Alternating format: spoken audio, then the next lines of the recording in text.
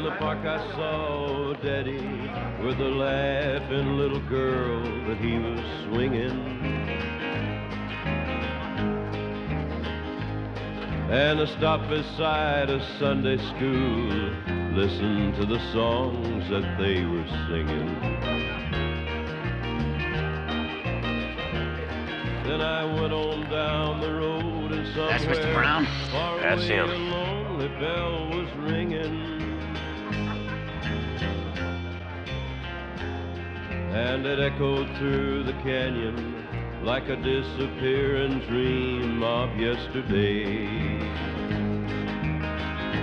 On a Sunday morning sidewalk, I'm wishing, Lord, that I was stoned, 'cause there's something about a Sunday This looks good. that makes the body feel Things all right? Oh, sure. I miss lunch. Make 7 home. Half as What's that? lonesome as the Chili. sound Yeah, that looks good. Have some. Things all right? Sidewalk.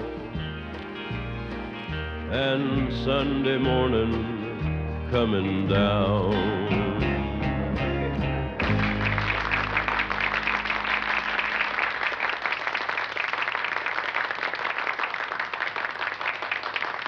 Say, that's delicious. I never tasted chili like that before. That's special recipe made out of squirrel meat. That's good, ain't it? Yeah, that explains it. Hey, Luke, I thought you were riding back with us. Where you been? I've been to get the cops to find out how you killed Edna. You gone crazy. You did it. You know you did it. You killed both of them. You're fired. Get out of here. Ah! You're crazy!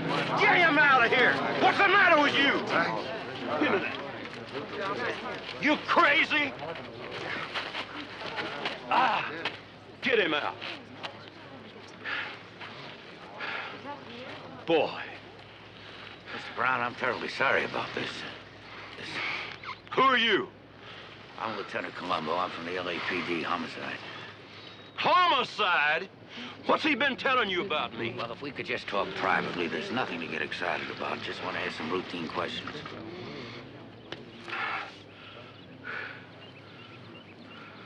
Ain't no need for everything to stop. I'll be right back.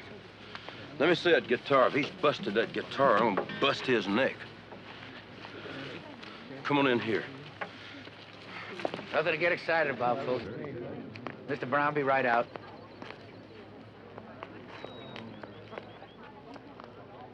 What'd he mean, murder? And why am I talking to somebody from homicide? I feel terrible about this, sir. I mean, an awful thing, that was. And there was just no way for me to prevent your brother-in-law from coming here. Now, you know, maybe I could have anticipated Okay, that. just tell me what it's all about. What's he been saying There's nothing about to get excited about, sir, believe me. You just have to understand that when a member of the family makes a complaint, well, we just have to go through certain formalities, ask questions, and make out a report. And I guess all this looks kind of bad, huh? This big house and this party going on, everything? No, sir. No, sir, it's kind of refreshing. You see, in my line of work, homicide, somebody is always, well, dead. That's the only way to put it. I mean, they don't even call us in unless that's what it is, somebody dead. So naturally, I see a lot of grief. Now, look, Lieutenant, I'm not going to try to tell you that Edna and I didn't quarrel. You can't go through a day with Edna without quarreling. You didn't know Edna. The crusade, I was all for the crusade. It's just that I thought a little something ought to go to me for what I do, you know? I give it all my time. The dirty hotel rooms, the dirty dressing rooms, the stale coffee. Mr. Brown, I'm not here to pry into your personal life. My personal life is an open book. Everybody knows I've done time. Yes, sir.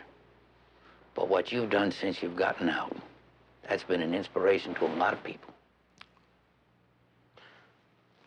Then what are you bugging me for?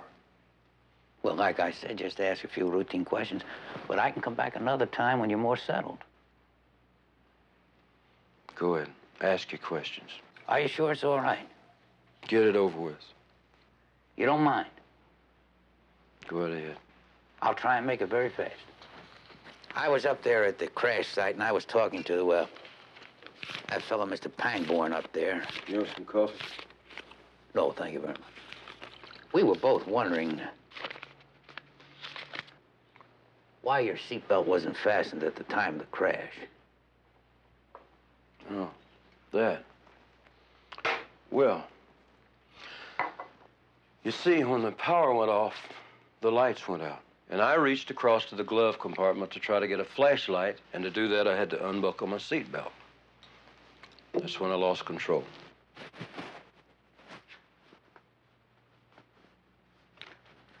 Well, that explains it. I'll tell Mr. Pangborn that so that he won't bother you about it, too. Thanks. What else can I tell you now? You have a pencil? No. That's all right, I'll remember. Oh, here we are. The navigation kit.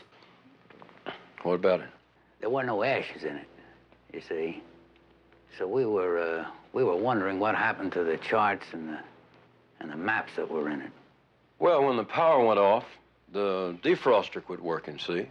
So I slid open a window to try to see where I was going, and the suction sucked all the maps and papers and everything right out the window. Big suction. I'll tell that to Mr. Pangborn, too. We were both wondering. Thanks, I appreciate that. That does it. You sure made me move, Mr. Brown. I never asked questions this fast before in my life. I always think it's kind of impolite to keep firing questions at people. If that's your job, that's what you ought to do. Mm-hmm. Sorry about what happened out there, and I sure hope your guitar is all right. It's a beauty. Yeah.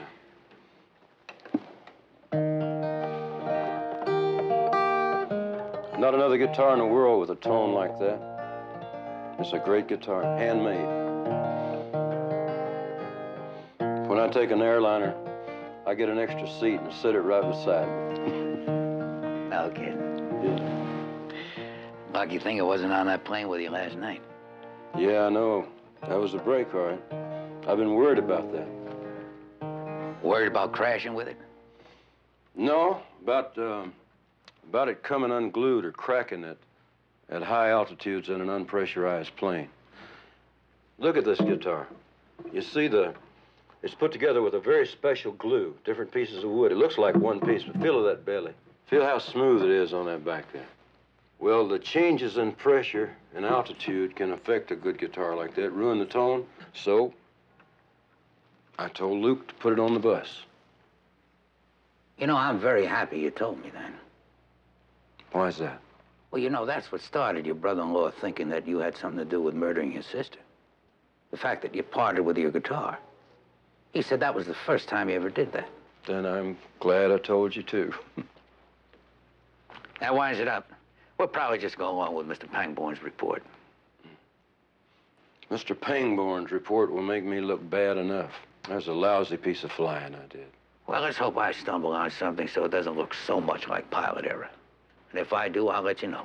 You're not finished? Oh, just a couple of little things for my own report down in headquarters. Nothing to worry you about, Mr. Brown. Thank you very much. You're welcome. I appreciate your taking the time. Glad to. Let me know when I can help you. Just one more thing.